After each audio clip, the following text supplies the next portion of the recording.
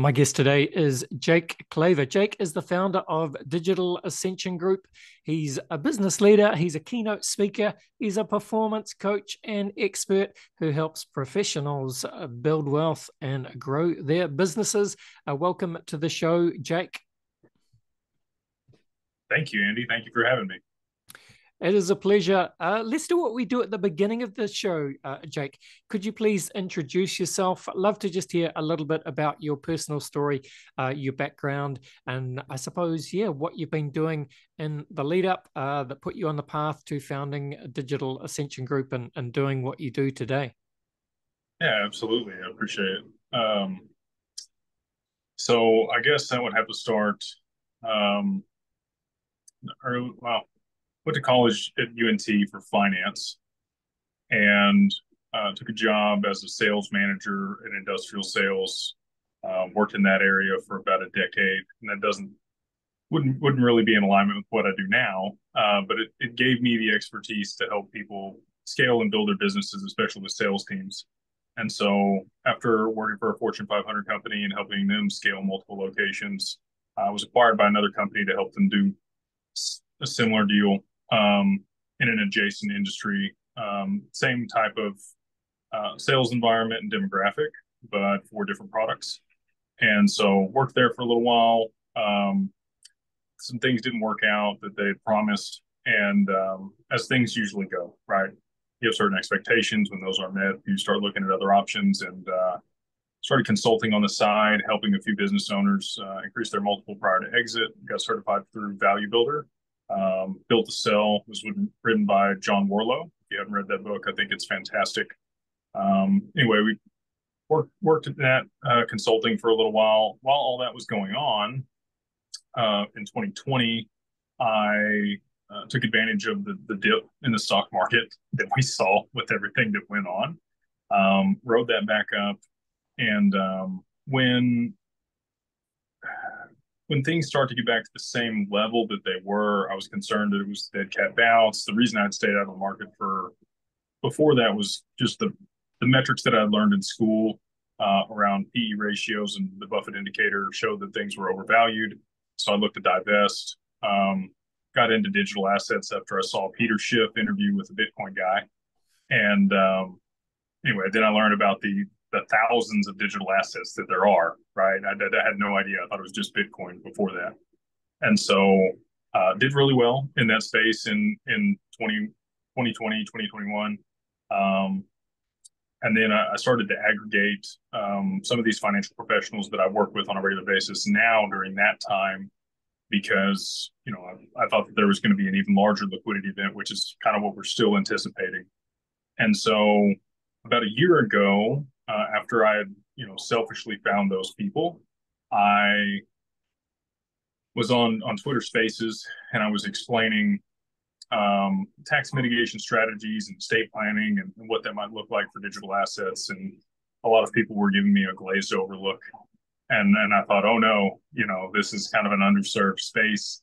There's not a lot of people talking about this, and the people that are, I don't think are communicating it well. So found that niche and kind of latched on. And I've spent the last year catering to that demographic, providing those solutions, and building what Digital Ascension Group is now, which is a virtual family office where we service 12 clients that have made at least $20 million in crypto. We help them custody those assets through PolySign. Then we work with our estate planners, CPAs, accountants, wealth managers, funds and foundations in order to set up their family office and preserve their wealth for generations to come. Yeah, really interesting, Jake. So let's just talk through that a little bit more. Then it's a clever idea. Digital family office, Digital Ascension Group, as you call it. So I presume a lot of this, well, it's kind of in the name. It's digital. It's remote. You can work with clients anywhere, I suppose. Love to understand where you're based, though. And are your clients? I would guess that most of them are probably US based. Correct. Yeah. So I'm just east of Dallas, and the majority of my advisors, well, I'll say that they're really all over the U.S. Right. So it's kind of a decentralized hub of advisors, some in New York, some California, some Florida, Wyoming, Tennessee, South Dakota. And then we have a few people that work internationally as well. But we specifically deal with the majority of our clients at this point are domiciled here in the U.S. And you said that your clients, you're working with, I don't know, 20 or so clients that have made 20 million plus in crypto. Is that exclusively the kind of, client makeup that you're working with, or are there other clients as well that might fit different parameters? Yeah, so we service people that are also looking to the future and believe that they are going to participate in a liquidity event in crypto as well, just to be proactive, right? So we have 12 clients currently that meet that criteria that I discussed, where we offer the full suite of family office services to them. But we've met with a little over 350 people in preparation for liquidity event that they believe is going to happen. And so there's just a lot of things that you can do beforehand to make sure that you're positioned well and you're not going to have large tax implications when that happens. Yeah, no, I very much understand. And I understand, I see, I was looking through your Twitter, Jake, and I see you have, I think you call it a mastermind group, and there's a website, beyondbroke.com. So I know there's a number of people such as yourself. I don't know if I don't know what you'd call it. In my mind, it's like you're kind of like a financial influencer. I'm not sure if you see that as a good title or not, but just bear with us, I suppose. Love to hear your thoughts on whether you agree with that, what that space looks like, and the kind of I guess services or network that you can offer with something like this. How does it work? Because I see there's a number of people, I see them all over crypto Twitter or financial Twitter. I know it's a fast moving space, and a lot of people find value in it. There are charlatans in that space as well. I'm sure you'll agree. So I'd love to hear your perspective just from kind of the inside of it. Yeah, absolutely. So there's a lot to unpack there, but I'll do my best. To speak to the mastermind specifically, so within that group, we provide different tiers: financial education, business resources, and then education around private investment is the primary goal of that group. We utilize Reg D funds inside of that to provide the people within there opportunities that they otherwise wouldn't have because they don't meet the accredited status. And so we provide all those resources and feel that the people that are in that group would meet a sophisticated status here in the U.S. and then be able to participate with us when we make those investments. So that's kind of what the group is orchestrated or built around at this point. But we have a lot of other pieces and components within there that involve performance, biohacking, different niches within investment, so real estate, private equity, M&A, business transactions, all those things. And to your point, there are a lot of people that take advantage of others. We want to make sure that we're providing way more value than what you're paying for. And I've had the privilege of participating in other masterminds, and that's really what's accelerated my growth that I really didn't speak about earlier. In the last 3 to 4 years was having a network of people that I could ask questions to and kind of jump steps, right? So within our mastermind, we encourage people to post their questions if they're having trouble within their business or setting up their estate or due diligence on an investment. We have open discussions about all those things in there. And that's how you grow, right? Because you're able to get information from people that are way ahead of you, and then also people that might just be a few steps ahead of you that can help pull you up a few rungs on the ladder as well. Yeah, I mean that's well said, Jake, and I think that is one of the keys to life, particularly important when you're a younger person starting out on your career, starting out on your wealth building journey. And because, young people today are extremely online and there are so many different resources available, but it can be hard to know where to turn, who to trust. So if you can find that network of, as you say, people that are either a little bit further down the path and can potentially provide mentorship, or even just one or two steps or ahead, but interested in pursuing the same goals. You can't do it all by yourself, can you, Jake? No, that's been the biggest secret for me is I'm willing to ask dumb questions, and because of that, or what others might perceive as dumb questions, or they may be embarrassed to ask. I'm fine with asking those because I know that it's going to give me the answers a lot faster, right? So, especially if you're within a network of people where you can provide value to them as well. Um, what I've found is that for me, being in the digital asset space and having a significant understanding in that area tends to be my niche. And there are a lot of other people that may be significantly further ahead than me in other verticals of investment or finance or business. And because I have the knowledge base that I do that I can share with them, there's reciprocity. And so they'll, open up to me. I'm able to provide the value that I can, and then they share and answer the questions that I have about whatever they do. Yeah, got it. You mentioned biohacking, Jake, and understand that it's not just about building wealth and networking. There's all sorts of different approaches to how you can live an optimum life, and biohacking is a fast growing field here. So. Look, I mean, I'd just be interested in understanding your perspective on this and yeah, maybe some examples of what you mean. Yeah, absolutely. So, not a topic I normally address on podcasts, but I'd love to. I enjoy it, right? So, I was a bodybuilder for a decade while I was doing the industrial sales jobs, and played with a lot of different pharmacology during that time. Have a pretty in-depth understanding of neurochemical pathways and downstream effects of different substances that you might consume, circadian rhythms, and how to optimize for that, nutrition, and that's impact on your overall performance for whatever you're doing.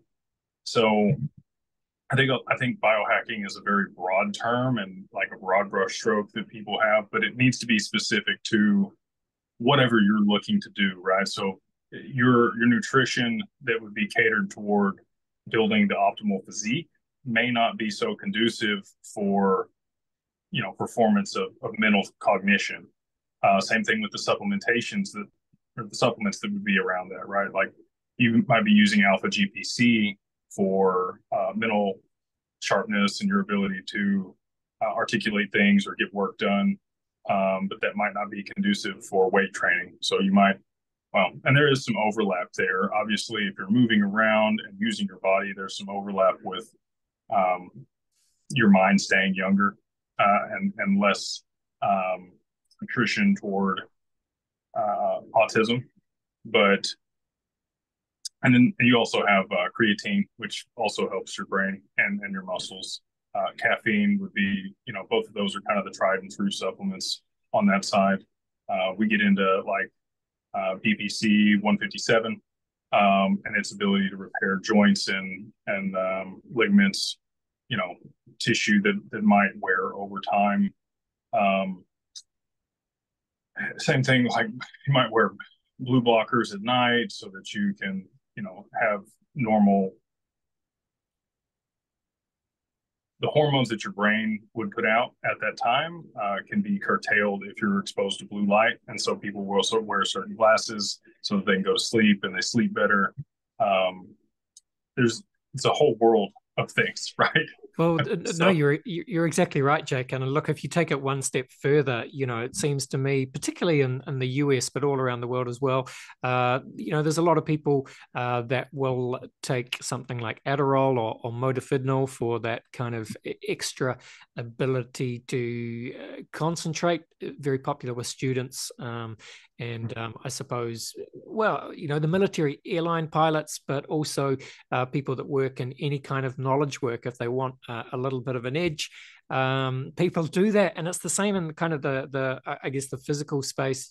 But a large number of people seem to be, like the likes of Joe Rogan talks about it a lot with human growth hormone and testosterone replacement therapy, even for people that aren't necessarily my age and might have more of a need for it, right, Jake? Yeah, absolutely. So I've been on TRT since I was on and off since I was 23. Just again with steroid use and other things that I was into when I was bodybuilding. Um, I think that it can be of significant benefit for people's quality of life, especially if they have low testosterone or low affinity for free testosterone to bind to receptors. Um, Everybody operates on a spectrum and a bell curve also. So you might be an outlier. You might have low testosterone but very high affinity for the receptors, and then you may not need TRT. Like we see people like Alex Hormozy, who stays in very good shape. He's an influencer, runs acquisition.com and performs at a high level. And he's just now on TRT. But prior to that, he stayed jacked all the time with, 200 deciliters per milligram of testosterone. So you have outliers, you have people that are hyper responders to things as well. And yeah, it's a crazy world of chemicals and pharmacology. On the Adderall side of things, again, I'd never get into this stuff outside of the mastermind, so it's fun for me to say, but um, I don't recommend methamphetamines or these chemicals in most cases.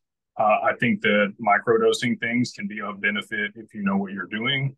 Your brain is plastic, right? So it's malleable, and you can utilize inciting different chemical responses to train yourself to do certain things. So if you did want to use Adderall or Modafinil in a constructive way, you would take a smaller dose of it, enough to incite endorphins within your brain, and then do a task that you normally wouldn't enjoy doing. And you would repeat that at a small scale over time. And eventually, your brain will associate that task with the endorphins, and you'll begin to enjoy that task. So if you don't like reading, you might take like less than 10 milligrams of Adderall or Modafinil, or Ritalin, one of the three. Any of those. Again, I don't recommend this. It's just speculation, right? Yeah, I mean, look, I've tried modafinil myself, Jake, and what I found is it certainly works. It's very effective, but I think it's almost too effective, because even if you take it literally first thing in the morning when you wake up, 7 a.m. or whatever it is, it can, if you take like what most people would say is the kind of necessary high dose, which I think is ridiculously high, you can still be flying at 6 o'clock, and the half-life of these things is so long. You just can't sleep. So I would take it maybe very rarely, once a year, something like that. But the microdosing, I think you're exactly right. You can get the same benefit by just a tiny small dose, really. Well, and you got to look at the half life on these things, right? A lot of people don't take those things into consideration. You also have to take into consideration your body weight, how big you are. Drugs should be prescribed, and doctors will prescribe them by body weight, right? And again, you have people on the spectrum. There are people that have a higher affinity to things or a lower affinity to things. Same thing with caffeine. You might have people that consume it and they can go to sleep right after a cup of coffee. And people might say that maybe their receptors are downregulated. But there are people that just caffeine's not as an effective drug for them. And then you have other people that they just get a little bit and they can't sleep. So you just have to be aware of your personal tendencies, or that's probably not the right word.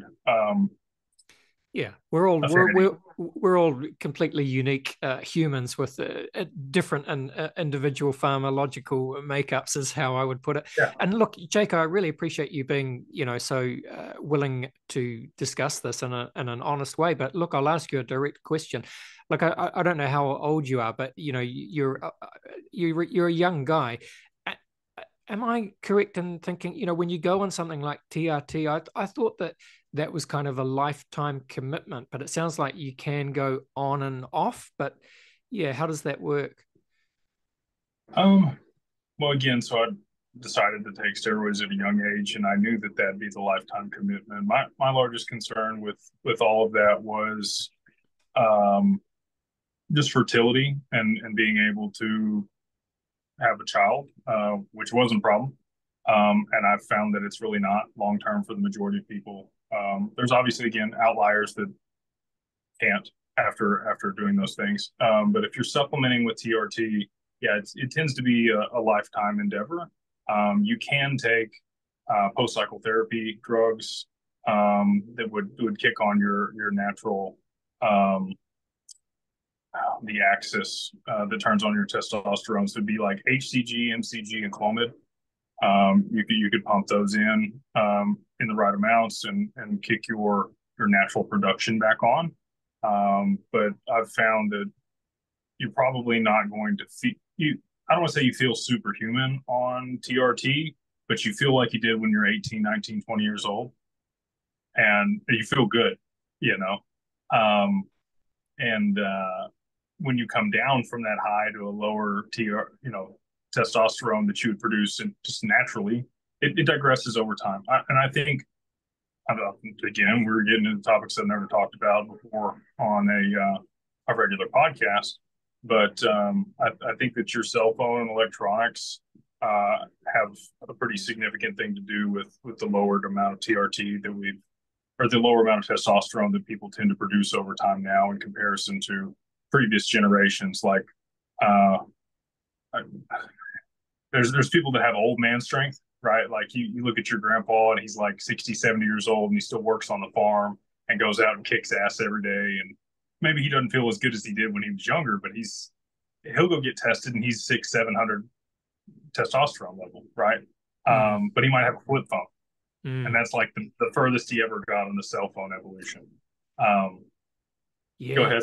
yeah, no, I mean, it's just interesting, Jake. And look, we don't really have good answers to some of these questions, but you're exactly right. There has been a marked drop in people's testosterone levels, kids today, and it's just coincides with the rise of, well, there's, certainly, mobile There's phones, but probably there's so many other a lot different of pollutants and changes in the modern diet and plastics in the water and just so many different things that we just don't know what's causing the obesity epidemic, everything. yeah.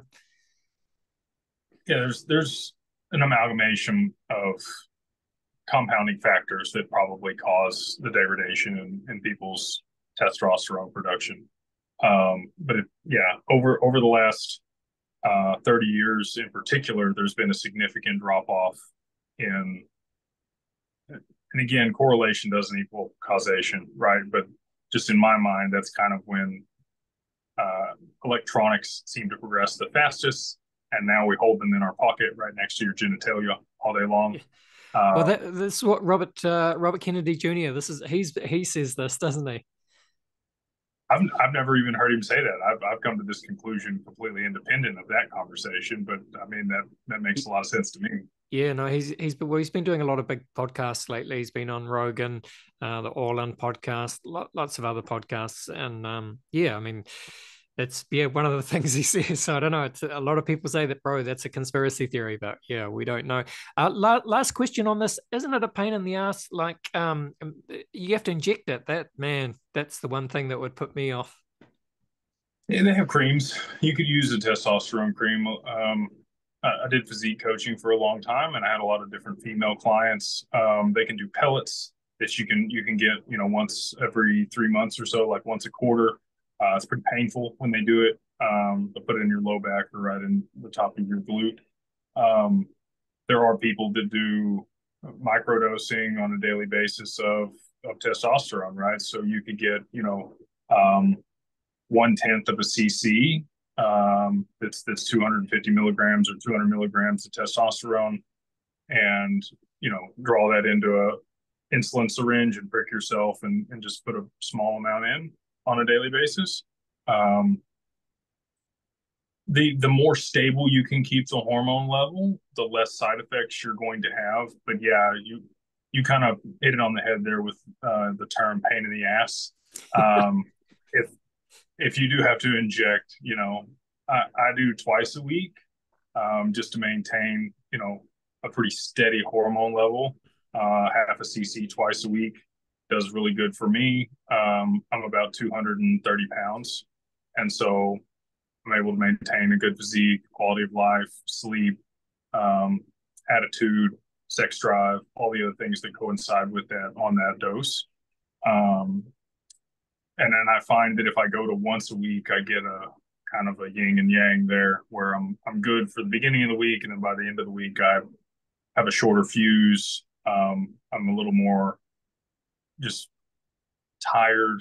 I don't have the same oomph, and I need to take another shot, right? So if I split it up, I don't have those issues.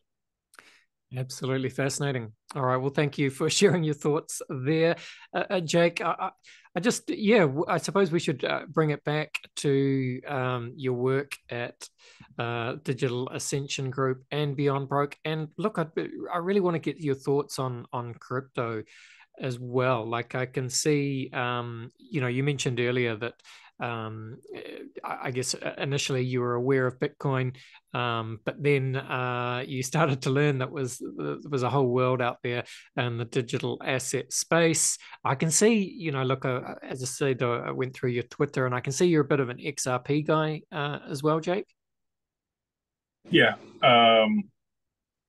I think that blockchain, smart contracts, Web3 will revolutionize a lot of different industries.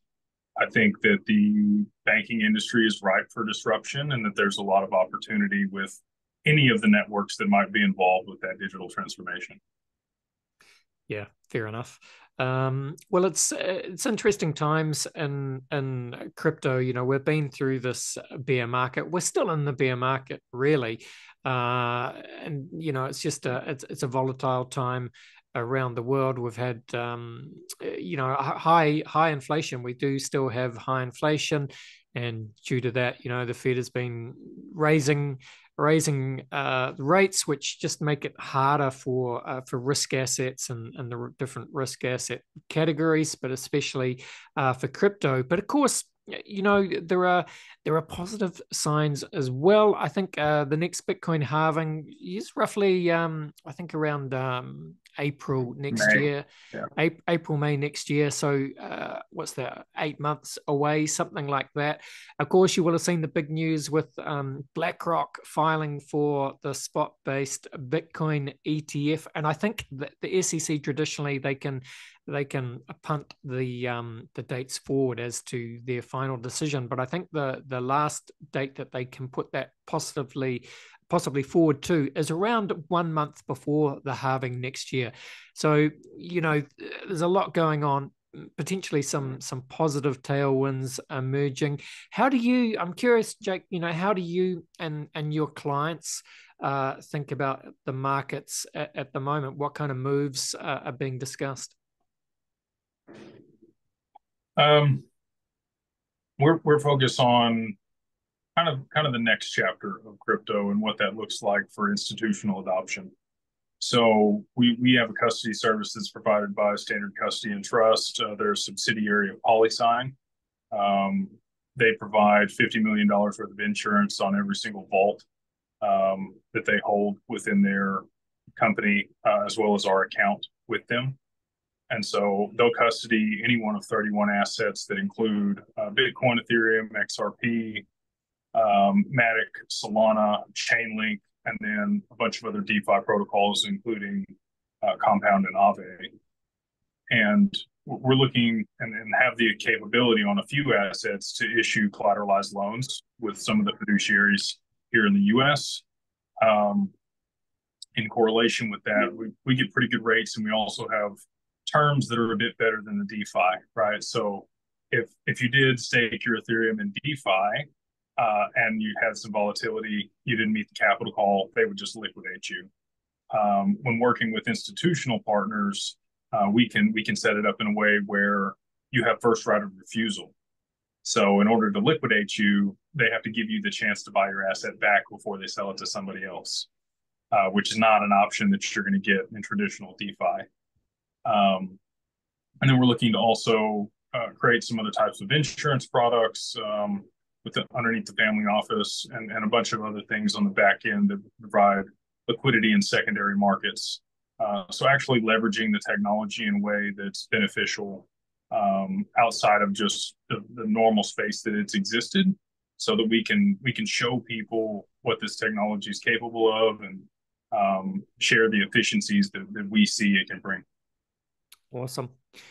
All right. Well, just to finish off this part of the podcast, Jake, you know, for anyone listening, I suppose, especially in the US, anyone who potentially has, built some wealth in crypto and is interested in your services at Digital Ascension Group or the Digital Family Office, or perhaps other people who have been intrigued by our discussion on, the potential, mastermind, potential ways to network your way to wealth, and of course, biohack your body to optimum performance. I mean, it sounds like, you have a wealth of knowledge on all these areas, and I'm sure that your networks just can expand that even more. So for people that are potentially interested in checking this out, Jake, just tell us a little bit about what's involved and where people can go to learn more. Yeah, absolutely. So if you're interested in the family office side of things, it's digitalfamilyoffice.io. We have a couple different things that we offer through that group there. There's initial consultation, as well as the ability to custody digital assets with us. And then, after that initial consult, we have a full suite of family office services that we can offer depending on, if you qualify. And then separately of that, the mastermind is mastermind.beyondbroke.com. And we have, again, a couple different levels there. Social memberships, $25 a month, extremely affordable. I had to pay, thousands of dollars to get into some of these groups that I've been a part of, to gain a lot of the information that I've gotten access to. I wanted a way that I could provide, a really cost-effective way for people to get in and see what value was there before they can make that commitment. And then we've got levels above that. So the $100 level is a Carbon 1 level. Basically, we give you all the resources that you would need to help you get a business started, look at your financial education. You have the ability to go in with us on the investments at that level, look at the due diligence that we're doing on companies, and get the education around private investment. Carbon 2 is a bit more catered toward business owners that are 7 to 8 figures and looking to exit strategically within the next 2 to 5 years from their business, and then also prepare themselves for a liquidity event, whether that be in crypto or from their business. And then Carbon 3 is catered toward deal flow for some of my family office clients, and then some of the other services that we provide through the family office, as far as private security, concierge service, access to all of the professionals that I work with in that regard, and the larger deal flow that we have. So something there for everybody. And again, there's subcategories in all of those areas that deal with performance, biohacking, and the different niches within each of the investments. Awesome. And the links, of course, will be in the show notes to those platforms. Let's go to a very quick break, and then we'll come back. We'll finish off the podcast by running Jake through the very famous Crypto Conversation hot take round. Back in one moment. All right, we are back, and I'm with Jake Claver. As we've learned, Jake is the founder of Digital Ascension Group. This mastermind group that he runs, very interesting. Jake, I like to finish each podcast with a quick round of rapid fire Crypto Conversation hot takes. Are you up for it? Let's go. Let's go, Jake. Just going to run some questions at you. Just give us kind of quick, snappy answers. hot take style. Question one for you. Where would you say that you sit on the Bitcoin maximalist to multi-chain opportunist spectrum? I'm definitely multi-chain. Yeah, I knew you'd say that. All right. Well, what would you say, Jake, is your firmest conviction crypto opinion? I believe that the EVM will be around long term. Very good. All right. Bill Gates famously said, Jake, that we tend to overestimate what we can accomplish in 2 years and underestimate what we can accomplish in 10. So, with that in mind, in 10 years' time, anything you like here, what does it look like? Web3, blockchain, or Digital Ascension Group, your business. Pick a topic, 10 years' time, what does it look like? So for I help people think in decade long time frames through the family office. Like that's really the premise of a lot of the investments that we make. And so I myself have done that for my businesses. 10 years time, um, we'll be either managing or dealing with about $3 trillion, and I'll be sitting on the board of some of the most progressive companies in 10 different verticals. I like it. You got to be ambitious. Big goals, Jake. I like it. Um, Sci-fi author William Gibson said that the future is already here. It's just not evenly distributed. Can you think of an example of the future being here right now, Jake? But most people aren't aware of it. Yeah. So, I mean, I'm meeting with R3 and a lot of these other people on a regular basis. I'll talk to just private equity in general and the tokenization of securities. I think that that's right around the corner here. I think a lot of people, think that that's a far-fetched idea or that that transition will take time. But I'm pretty confident that those systems have already been built out and will be scaled out within the next 12 to 24 months. Private markets and normal markets and the tokenization of those securities.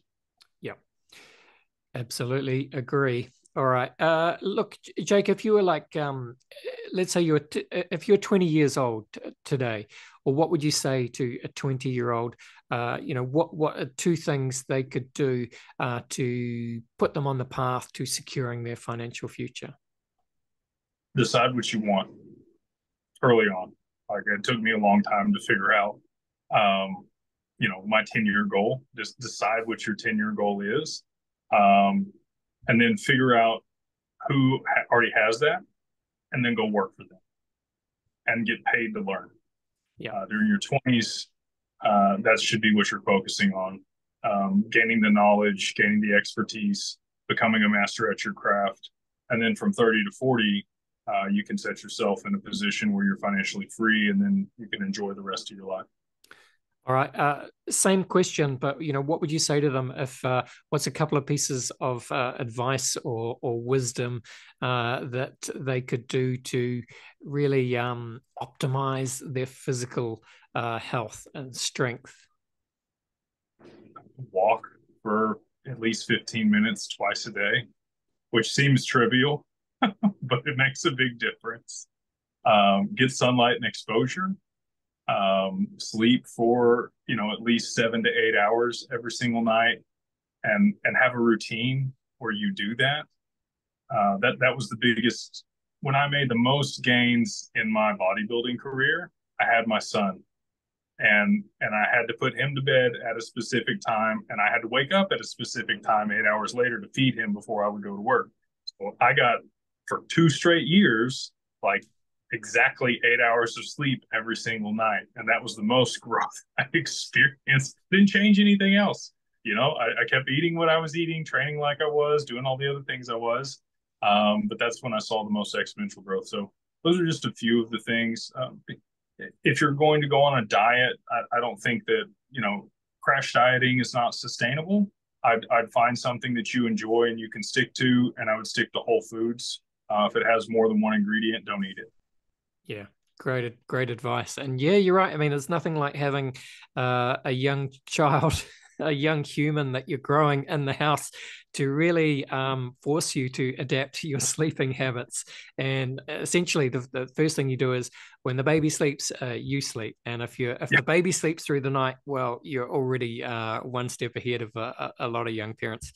All right, let's finish this off. Jake, the final question is: what is your favorite science fiction book, film, or TV show? George Orwell, 1984. Ooh, yeah, nice. I like it. Yeah, great book, very dystopian, but it really does speak to the surveillance society that we could be stumbling into if we aren't carefully, particularly as these AI systems become ever more powerful, especially in authoritarian countries like China. They're literally building 1984 systems. But yeah, a positive way to Yeah. end the podcast, Jake. Um, Sorry.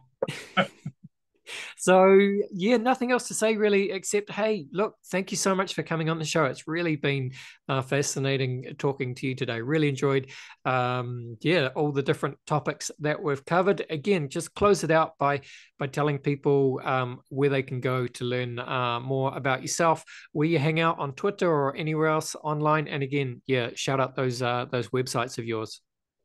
Yeah, absolutely. So again, the family office website is digitalfamilyoffice.io. If you want to check out the mastermind, see all the things that we offer there, that's going to be at mastermind.beyondbroke.com. And then I do spend the majority of my time on Twitter. My handle there is Beyond Broke, and we're all across other social media platforms as well, including YouTube, Instagram, Facebook, and LinkedIn. Obviously, my profile would just be Jacob Claver there. Awesome. Thank you, Jake. All the best, and bye for now. Appreciate it, Andy. Thanks for having me. All right, there you go. That was Jake Claver. How good was that? Yeah, really interesting talking to Jake. Slightly different podcast than usual, but refreshing, I think, to yeah, talk about some different topics, learn about biohacking. Yeah, which is what a lot of people are up to today. It seems it is the modern way. Anyway, we reach the end of another show. Thank you for listening. Thank you for watching. Please remember to subscribe to the Crypto Conversation in whatever podcast app you are using. But that is today's show. Thanks, team. This was the Crypto Conversation for Brave New Coin.